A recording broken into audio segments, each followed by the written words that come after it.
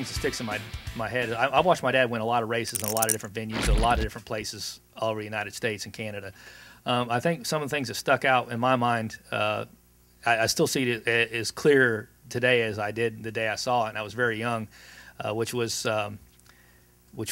my dad racing extremely hard with a couple other drivers at Orange County Fair Speedway in Middletown, New York. And my dad was one of the guys, if not the guy, to beat a lot of nights up there.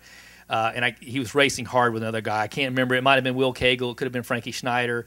Could have been Gerald Chamberlain. Any of those big guys up there that he raced hard against. And my dad got down in the corner. This was a race for the lead. And mind you, my dad had no sponsorship. He's racing for a living, and he's racing to support a family. His only source of income was what the race car brought in. He got down in the corner, slid up into the guy, knocked him up the racetrack, and got by him. Going down the back straightaway, he slowed down, put his arm out the window, let the guy that he just passed go back by him, and he finished second that night because he refused to pass a guy running over him.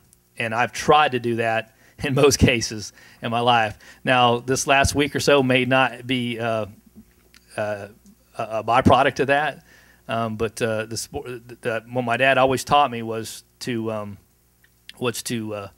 be respectful of others and race guys the way you would want to be raced. But my dad has also, on occasion, put a guy or two firewall deep because they wouldn't leave him alone.